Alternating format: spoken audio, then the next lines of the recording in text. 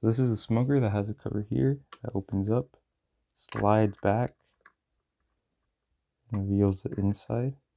And in order to turn on, it works the same way as the furnace. I'm using two ICs, the 555 timer as well as the LM358N dual op amp.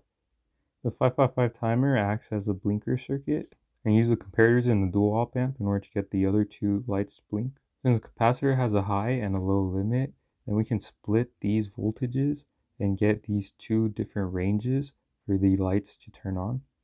This configuration is called astable. The 555 timer consists of three 5000 ohm resistors that form two divided voltages. Inside are two comparators which use the divided voltages in order to flip the T flip-flop in here, which turns on or off the output. The resistor here determines the discharge rate of the capacitor, and so it can speed up the lighting or slow the lighting down. The capacitor itself can also be switched out with a higher capacitance.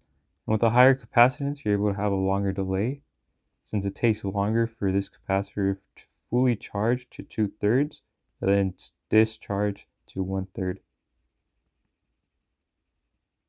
When the output is no longer supplying voltage, then it gets pulled down to ground. You can ground an LED to the output. And so now when the other LED turns off, the other one turns on, and you get this simple alternating circuit. And so this circuit would work great for the blast furnace, but for the smoker, it has three lights that turn on. So I had to come up with a different circuit. I noticed that the capacitor fluctuates between these two divided voltages. And so in order to get three total states, I'm able to use a dual op amp in order to get the additional two states. Here's the simplest way I was able to get three alternating lights. And so for the reference voltage, I'm using the same divided voltage created by this potentiometer.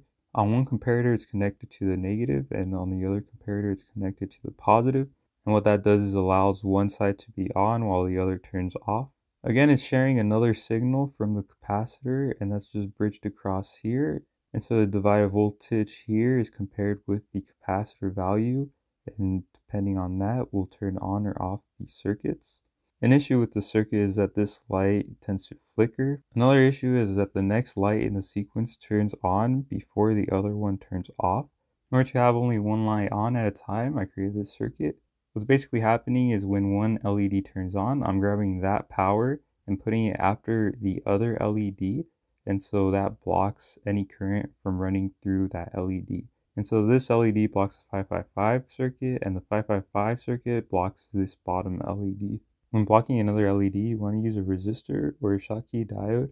The output of the 555 and dual op amp get grounded, so you're basically shorting out the LED when doing this method. A simple way to block the LEDs is by connecting two resistors to the output of the 555 and connecting the other side to the respective ground of the other two LEDs. The 555 LED will be on the longest. This is the simplest way to set up the circuit. In this circuit, I had to use two different reference voltages for the dual op amp, whereas this circuit uses the same reference voltage for both.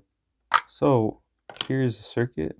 I managed to pack everything pretty tight. These two potentiometers I have set the same, so technically you can just use one of them and use the same divided voltage on both the op amps.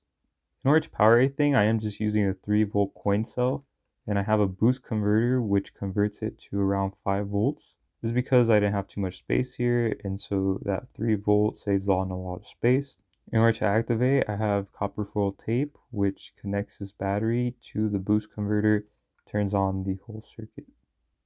For the front plate, it just pops out and slides through here.